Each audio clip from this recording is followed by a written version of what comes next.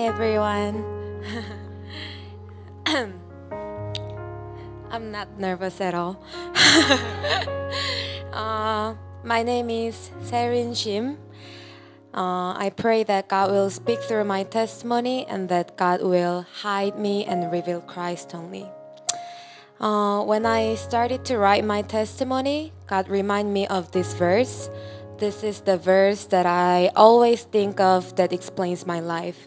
1 Corinthians chapter 1, verse 27 through 29. But God chose what is foolish in the world to shame the wise. God chose what is weak in the world to shame the strong. God chose what is low and despised in the world, even things that are not, to bring to nothing things that are, so that no human being might boast in the presence of God. Because I am the foolish and the weak and the low and despised, God chose me to be His child, and that's why I can only boast in Him. To begin with, I was born in a Christian family with faithful parents and one older sister. When my mom had my sister, she just became a Christian, so she prayed for her to be a pretty girl. And God answered her prayer, and she came out so pretty. Yeah, she was pretty. But when she had me, she was on fire for God, evangelizing everyone around her. So she just prayed one thing for me, to be filled with the Spirit. And when I was born, I only came out Spirit-filled. Yeah, I'm pretty now, but not so pretty, but just Spirit-filled. My Bible says you have not because He has not. Before I went to elementary school, I loved to stay at church and I loved talking to Jesus all the time because I thought He was my best friend. The only book I read was children's Bible, so if you talk about any childhood cartoon or movie, I cannot relate to any of that because I didn't watch any of the cartoon but read the children's Bible only until it all worn out.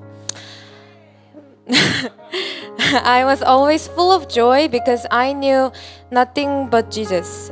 I knew I had been saved and the Holy Spirit was within me even as a kid because my prayers were powerful even though I was young. I experienced God answering my prayers and worked through them. If I may recall one testimony, my preschool teacher was praying for pregnancy and I would lay my hand over her belly and pray for her as a kid every day. And one day she got pregnant and she didn't share this with anyone. And the next day we met, I told her, I think I don't have to pray for you anymore. So she was surprised. I was like that. Yeah. But after I entered elementary school, I experienced a whole different world. When I talked about Jesus to my classmates, they thought I was weird. I was always the one excluded in the class. But I was still full of joy because first, I was not smart enough to understand what it means to be an outcast. I had zero nunchi. I still have zero nunchi. And second, Jesus was still my friend, so I couldn't care less. But later, I started to be aware of my surroundings. And when I entered middle school and the stage of puberty, I didn't like or I was hurt by looking weird or different. So I started to change so that I can fit in the world. I acted like one of them and talked like one of them and lived like one of them. I was never high like some of you mentioned in your testimony, but I chose to turn from God to survive in the world. It felt like Jesus was not enough. I knew God was there, but I didn't want to live as a Christian because it didn't seem to help me at all. It was the first time for me to realize that it is not easy to live as a Christian without compromising in this world. But in my 9th grade, Jesus walked into my life again. I got closer to my friends at church. We started to hang out at church more often just because we didn't have place to hang out without paying money. And we ended up in a worship team. And one day, as we were standing in a circle and praying together, I saw all my sinful memories flash before me, and I started to tear up and cry. and God gave me the impression that He loved me in spite of all my sins and that He has forgiven me. And I felt like I was born again. And then I started to walk by the Spirit again, and He helped me with my academics too. I was in 27th place out of 45 in my class, and I became second place the next semester. Then I went to Haven Christian School in my 10th grade, where I could really enjoy my walk with Jesus with no shame. It felt like everything was back on track. But God never ever let me in comfort zone. After graduating from Haven Christian School, I went to the States for college, and things got darker just like when I entered elementary school. It was a whole different world. When I talked about Jesus to the classmates, they thought I was weird. And I got involved in a big rumor at Hana, Korean church in the States. So I started to going through a sad, traumatizing hard time. All the friends I prayed for every night and shared the gospel with left me believing the rumor. I was all alone without any friend, and I cried literally every day. I prayed to God, but it seemed like He didn't care. It was the second time for me to realize that it is not easy to live as a Christian without compromise in this world. I prayed, God, all I did to her was to pray for her, and is this what I get? And God was like, yes. 4 years in the States was full of events that suffocated me and made me cry every single day. I even lost 14 kilos in 1 month and never gained back until I came back to Korea. And I was heavily addicted to shopping to relieve stress and loneliness. So when I came back to Korea after graduating from Indiana University, I honestly didn't want to challenge myself or break through in my spiritual life because I was just so tired. I was like, God, just leave me alone. Do I have my family here? Yes. Do I have my friends here? Yes. Do I have my church that doesn't traumatize me? Yes. I was relieved. But God was like, no. He sent Steve to my life and put us together. God walked into my life again through my relationship with Steve. Steve was God's vessel in His plan to challenge me and restore my passion for God. When we were praying for our marriage, we struggled a lot on which church to settle after we get married. Steve insisted on attending Saving Grace together because he loves Saving Grace, and he is the founding member with Pastor Paul and Samonim. I didn't want to leave Jungshin Church either because I was born and raised there. That was my church for all of my life for 26 years.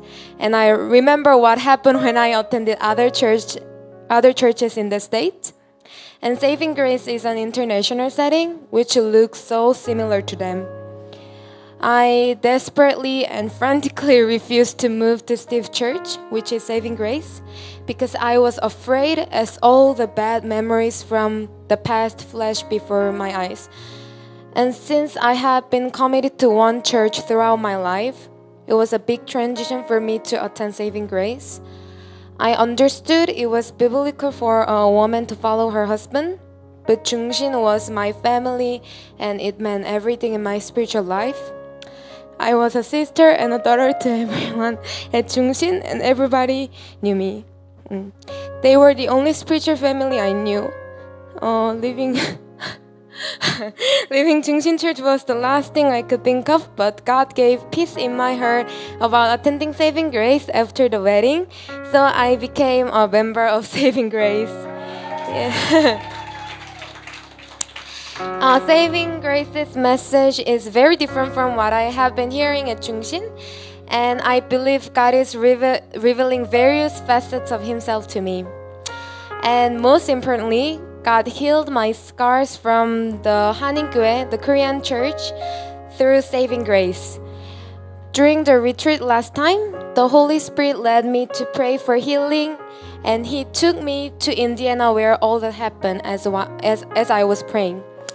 I was shaking with fear when He took me there. My dorm room, apartment that I lived in, every corner of the street on the campus where I walked crying so hard. He told me, I was there beside you. And I looked up, and he was there. I was holding his hand, and he took me to every place where I was gripped in fear and removed all the scars. And you know what? I'm going back to Haven Christian School now as a teacher. Do you see the cycle? Like scar restoration, Haven, scar restoration, Haven. Now I really enjoy my cell group. Mark and Jane, Jin and Shine and Roa. Mark and Jane are amazing leaders, and Jin and Shine and Roa are so cute. They certainly help me feel at home at Saving Grace. And many other brothers and sisters I got to know here helped me overcome the fear of adjusting to international community. So I'm so thankful to everyone for welcoming me with such love. And of course, the highlight of my week is leaders Zoom meeting every Monday. All the leaders, would you agree with me? I can't wait for leaders Zoom every week, and I'm so grateful to be a part of this body of Christ. I know this is the season where God is broadening my spiritual horizon, and I'm going into even a deeper level of relationship with Him. He never let me stay in comfort zone, and He never leaves me alone. He always rebukes me and guides me into His way. He chose the weak and foolish like me to display His power. I was never cool or likable or even smart, but now He has placed me where I could never imagine myself to be.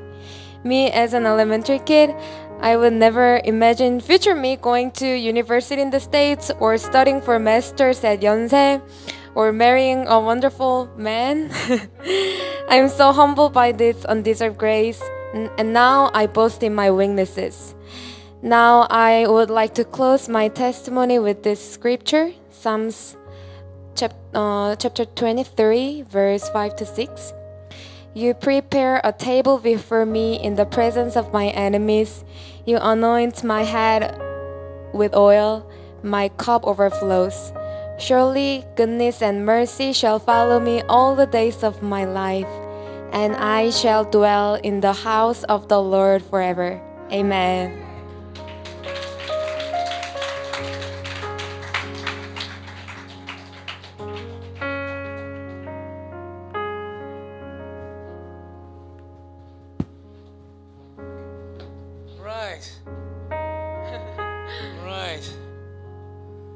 So, I've known Steve for a long time, and he's like my son, you know. And I've known all his weaknesses, his strength. So when honestly, when I heard that he met a girl that he really he found her to be very he was like, oh, Pastor Paul, she's amazing. Oh man, she's this and that. But I was just like, whatever, man, whatever. You guys will probably break up anyways, you know.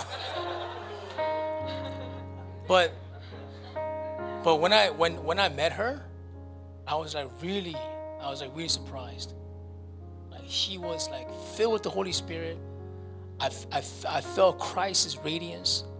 I saw that she was truly a child of God, that she knew that she was loved by God, and that she loved God so much, right?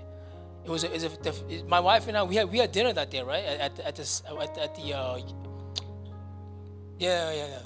No, it was before. Oh, anyway, yeah. And I was really happy for Steve, you know. And then they were going out, and then one day Steve tells me, "Hey, Pastor Paul, you know, I think, man, I think we might break up." I go, "Why?"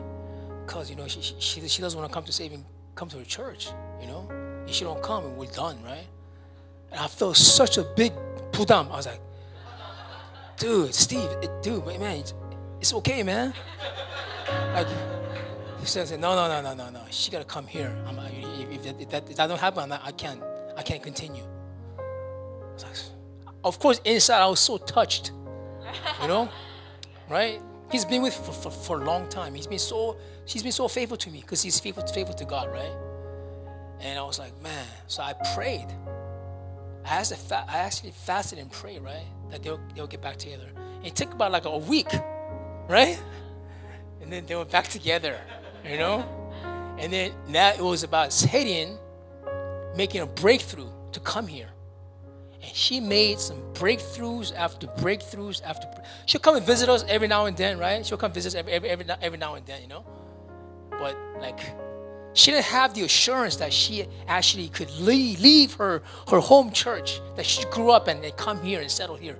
She had no clue how she was gonna do this. Like, just a thought, it just scared her. And when after she come visit, I bet it scared her even more because of your memory back in the States, right? But man, I think it was like the last leaders retreat we had, right? Was that before marriage? Before we got married, we had a retreat, right? Was it before marriage? Yeah. It was before the wedding, right? Was it before the wedding? Yeah, it was. Yeah. I think there, like you made a breakthrough, right? Didn't you? Am I wrong? I felt like we had a leaders retreat at that Joy House. The leaders, it was maybe about 20 of us, right? Yeah. There you made a. And Serin's mother, man, bless her heart, man. She's so good to us. She's such an encouraging to me, especially, right? She really encourages me, and she's such a wise woman. And she says, like, but there's many mothers here that like Bella's mother is encouraging to me. Sam's mother, Jeff's, but her mother is so encouraging, and it was just But it was at that retreat where she made a breakthrough, I believe, right? Yeah. And then from then on, she just having more peace about coming here. And she came in like the first day she came in, man, it was just like she was just like part of the family. Like we didn't see any discomfort from her. Like we didn't see any kind of reservation, nothing. She was just maybe it's her vibrant personality, right? Maybe inside, maybe you're a little nervous, right? But still, like more she came, now she just like she's in like Flynn, right? Amen. All right. Yeah. So thank you for taking this. It was a big step for her to actually come to our church, and thank you for obeying God's command, right? Following your husband, right? And you're here, and God's gonna bless your marriage, right? Amen. And I want to say, a lot of people here, they look up to Steve and Serin because the first one to get married, right? I mean, right? Isn't it? Right? Like in the house, right? Yeah. So like, you want to also get married too, right? Yeah. Of course, man. Y'all get married. Come on now. Okay. Yeah. Amen. Praise God. So I don't have a scripture. Yeah. So all the girls, can you please come up and pray for her? All right. Yeah.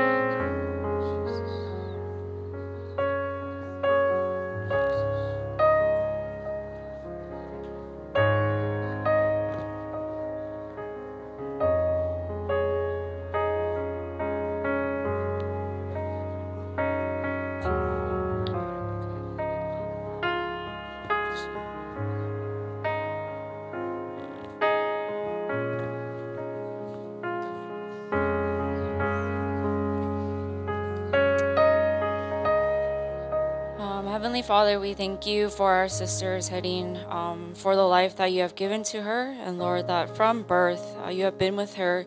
You have reassured her of the love that you have for her, God. And Lord, that through every single place that you have brought her to, Lord, you are always by her side. And Lord, we know that that will never change. Lord, that wherever she goes from this point on, Lord, that you are always leading her. Lord, that she can always depend on you. And Lord, that she will have the joy of salvation to be her strength. So we pray and we bless our sister's heading. Lord, would she continue to be a blessing to everyone around her, to her new school, that she would be a blessing to her students, to her coworkers, to this house. And Lord, that you have brought her to this place to be a blessing in the same way that she has been blessed and she has been loved. So Lord, would you strengthen her? Would you give her your loving kindness, and Lord, the assurance that you will never leave her side. So we thank you for her life. We thank you, Lord, for everything that you will do through Serin and through her and Steve's marriage. And Lord, that you would be a blessing onto their family as well. We thank you. We love you. In Jesus' name we pray. Amen.